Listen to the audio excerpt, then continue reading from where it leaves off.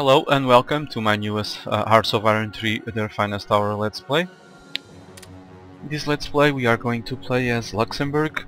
Yeah, I'm going to play as Luxembourg for a few reasons. The first one is that lots of you guys want to see me playing with Luxembourg, and actually Luxembourg actually won one of the votings. But because my video was confusing, I did another voting and Communist China managed to win. So I think it's only fair that I gave Luxembourg a chance. The second one is that I always wanted to play with Luxembourg because, in my opinion, this is a huge challenge, a very big challenge, because we are right here, stuck in the middle of the two war giants, what I meant to say, two giants of World War II. So this is going to be very interesting because this is probably one of those the only country that I might lose for the AI, but we will see. Anyway, let's start this. By the way, if if you guys are wondering if I'm going to do play other games, the answer is yes. But Hearts of Iron 3 is it's, at least for in the near future, will still be the major game in my channel. This Hearts of Iron 3 is among the 3 top games that are my preferred top games. It's in the top 3. So since you guys are all here because of Hearts of Iron 3, I will keep playing it, but we will have new games. I will play other games. So let's start this. Really start it. As usual, I start the Let's Plays by the problems, the weaknesses of Luxembourg. I already started talking about this, and the major weakness of Luxembourg is being where it is. Luxembourg, if I don't do nothing, if I don't change its course, Germany will declare war on Luxembourg, and we are right here with no army in the middle of Germany, near Germany and France, and we are surrounded.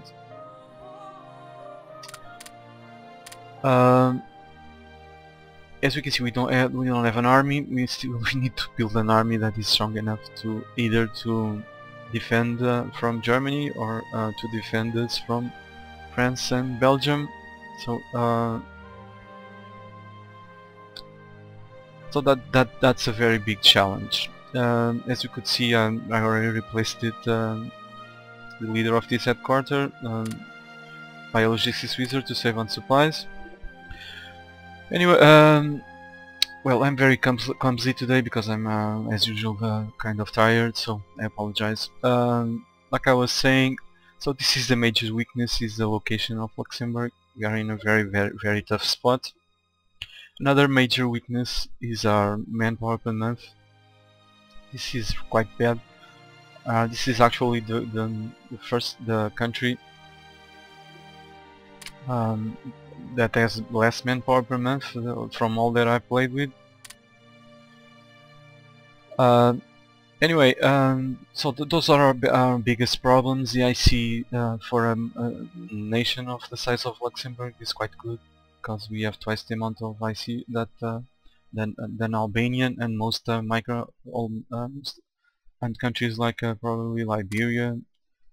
They don't have IC, only 5 that is off map, and probably much more than most of these countries here, and some of these small countries. So we have quite a big, we have twice the amount of IC, so that's good.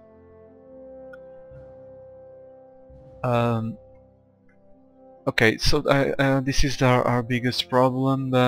We cannot do much about this. We can only increase our tech, agriculture, increase that 10% per month, and increase our laws, but all in due time.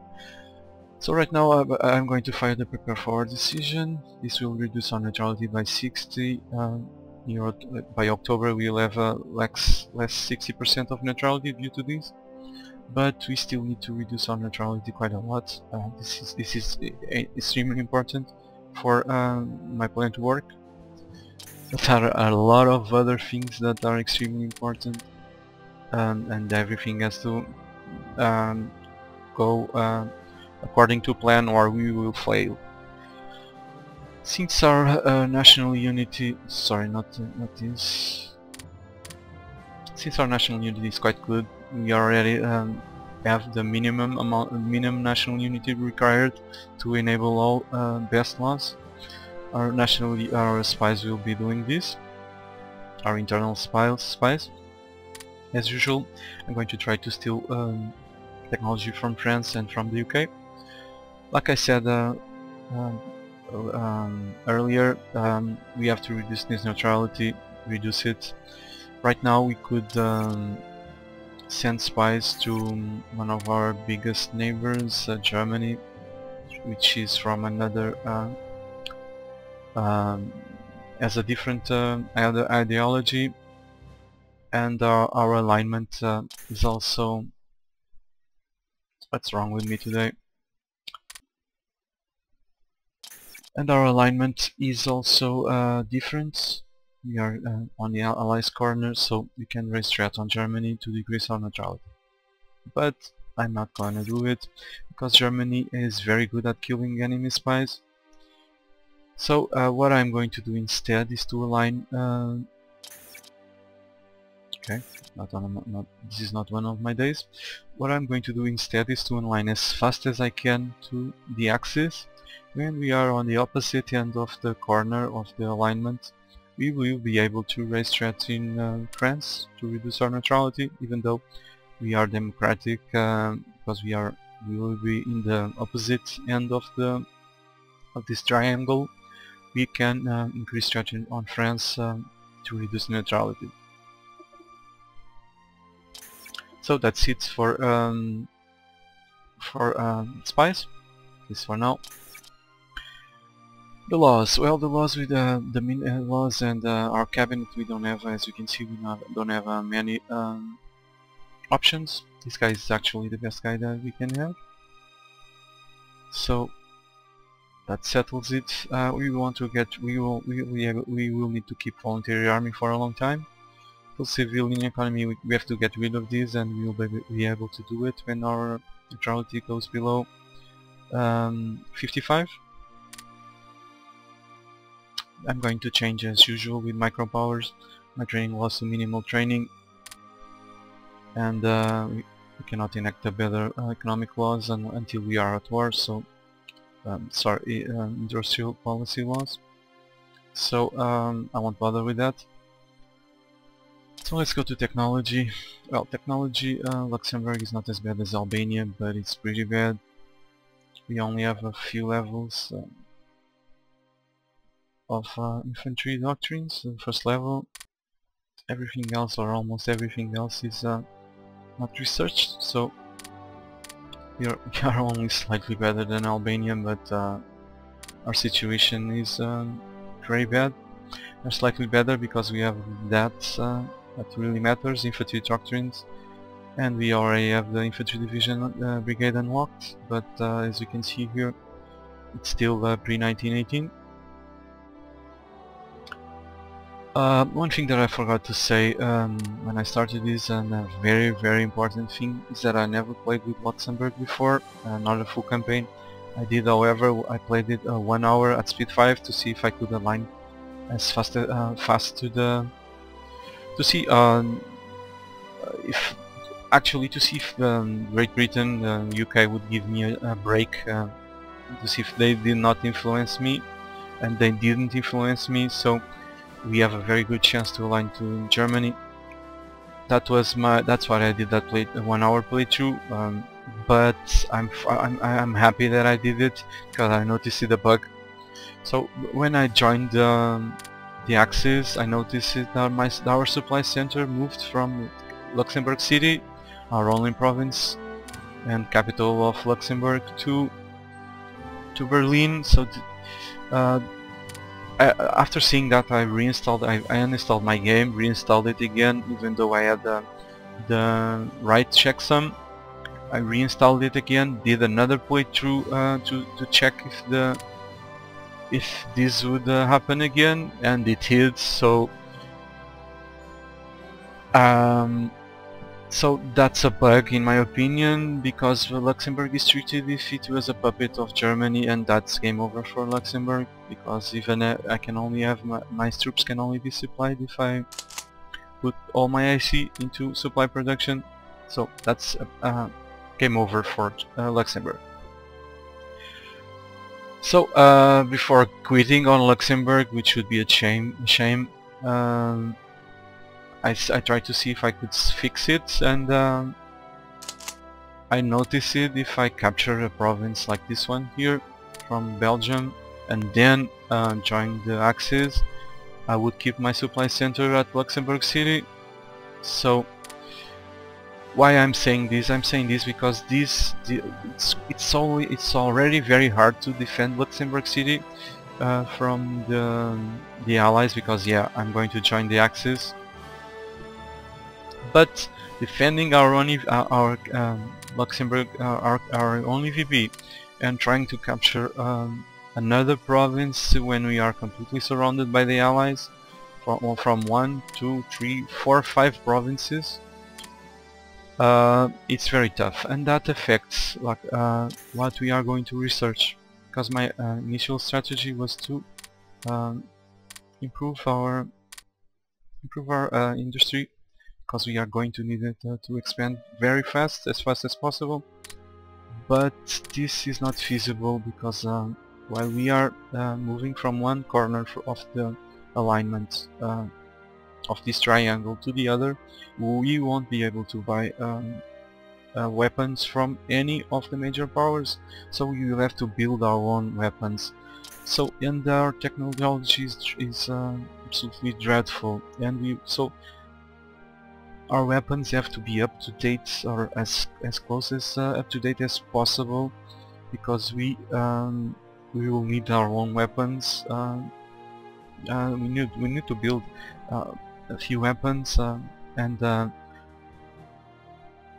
any weapon that we now buy from the UK, because I'm going to buy from the UK a few artillery brigades at least, will be obsolete in 1940. So we have to improve our technologies. Since we don't have enough leadership to research what needs to be researched, at the very least we need to research agriculture, industrial production, and industrial efficiency, and supply production, and then the other techs. But we don't have leaderships over that, so I'm going to focus my research on our biggest issue, which is agriculture, lack of manpower, and I'm going to research the most important techs, starting by the most important techs and then the other ones, and only then we will research these. In due time, when our weapons are up to date, we will research the doctrines, but that doesn't have a priority. The priority is to the weapons, to the components of our infantry weapon, armament, and artillery. We are also going to need operation level organization, so this will also have priority, but in due time. In the meantime, because we are going to do a lot of diplomatic early on, we are going to use diplomacy a lot, so we need lots of diplomatic points. So I hope I didn't forget to say anything. Since we don't have anything else to build at the moment, we are going to put everything into supplies. I'm going to build artillery first, but I need money for that to buy from the UK. I'm going to align straight away to Germany, cannot waste time. I'm also going to improve my relations with them, and I'm trying to achieve a 200 relations, because that will make me align faster to Germany, and that has a very big implication for us, because we are going to need at least infantry brigades from Germany. At least. At the very least we need infantry brigades from Germany, but we also need to be near their corner to be able to reduce our neutrality. So we need increase our relations for that. As we can see here, we can align faster due to several reasons, due to relations with a faction member. That's how it works. But trade is very important for that, due to the proximity of a faction member and to the diplomatic influence. Right now we are being influenced, and we need to improve our relations. Because I need money, and I need to sell fuel to get money. Since I cannot trade with allies, I cannot I won't sell them anything, I won't buy anything from them. So I'm going to try to sell fuel to Italy, probably, but at the moment they don't want to buy it, and they don't have enough diplomacy points, so I think it's all. Let me check. Okay, looks good. So let's start this. This will be quite slow in the first month or so, because of the diplomacy that I have to do. Okay. So let's see if Italy wants to buy fuel. We'll eventually run out of fuel when our crude oil is over, reaches 0, but I need the money now, so instead of selling one fuel I'm going to sell 2. This money is very important early on. Please don't say no. Thank you. Okay, let's speed this up. You already have the diplomacy points to do another deal. So even though I don't have IC, I think I need to sell supplies to the Soviet Union as much as they want to buy. Let's hope they accept it, because we really need the money. Because we also have a problem with rares. By the way, forgot to say this, but we have a very good amount of metal here that we can sell if we need to, and we also have energy, but we don't have rares, and with the IC that we have now, and I see that hopefully we will be able to gain, we need rares. So that's why I'm selling supplies to the Soviet Union, because I want to buy rares from them. Still don't have money for anything, so money will start coming in. Let's speed this up. Right, let me see if we can buy artillery from the UK.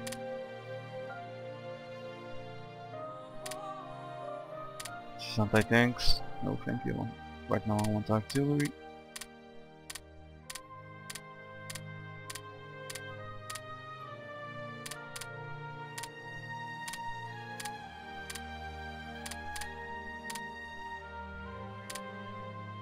Okay, just hope they don't say no. Right, so let's build artillery.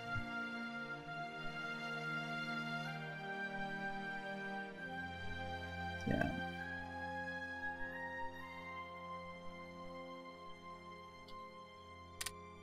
Well, let's go. I think I sold too much at this point.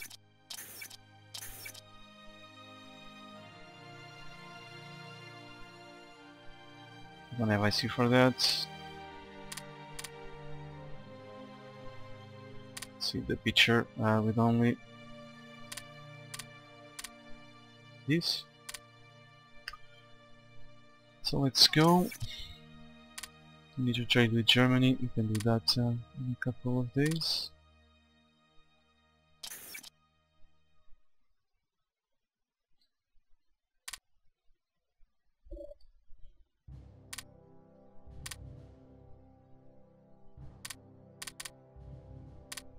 probably going to... This is not...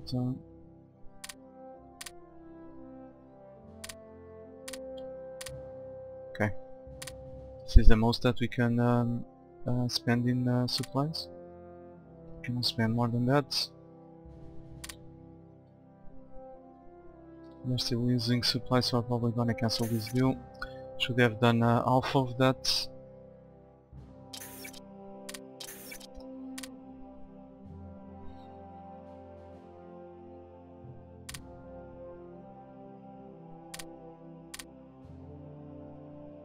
Okay, I'm gonna waste time.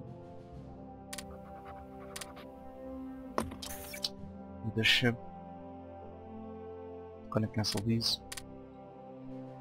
Cannot afford to sell so much of our IC. Basically, that's what we are doing. So let's go.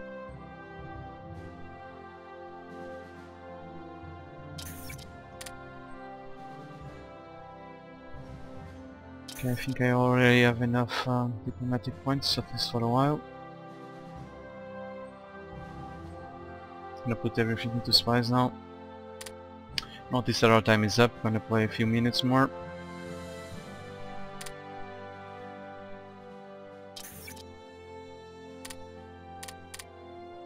Let's try to buy more artillery from the UK.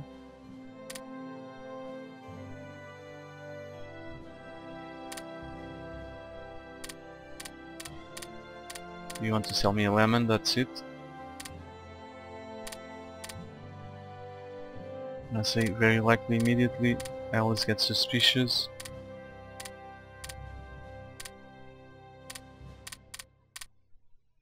$34. I also need to switch my training laws, but I really need artillery because we might not be able to buy it in a few days. So the Spanish Civil War started, this time very early. Okay, great. So we have like 10 here. Yeah, that's awesome. We need 20. And can we trade with these guys? 15, Germany 15, 17. So let's speed this up. And Italy decided to intervene.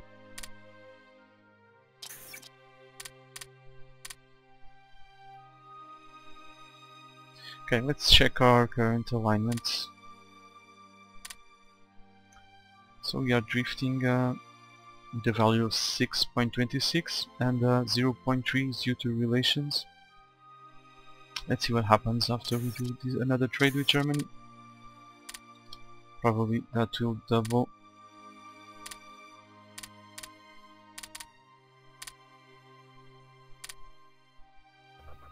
Okay, they accepted it.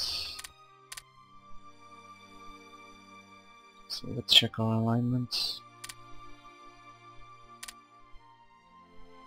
So we are now drifting that with that effectively double our alignment due to relations. So each trade will improve our drifting speed to Germany with the axis. So we now need to buy rares for 1.823 money.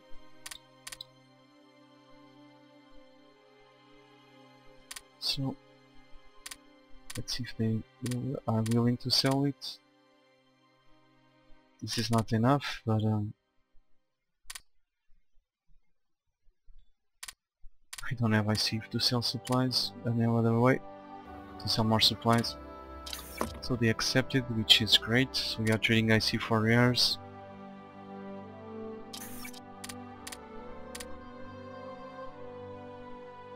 Wait a second. Speed this up. I'm not gonna change my laws yet. I want more artillery.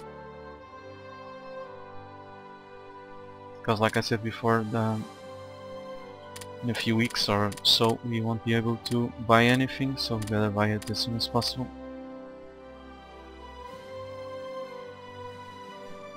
No, wait just a while longer, a little while longer.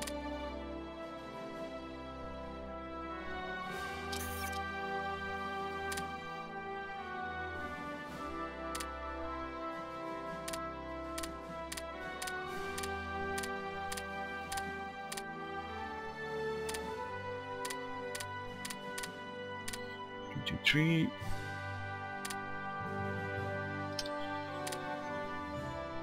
Damn, we have to buy it now. I didn't want to waste 1 point of diplomatic influence if I could buy them all at the same time. But we have to do it like this.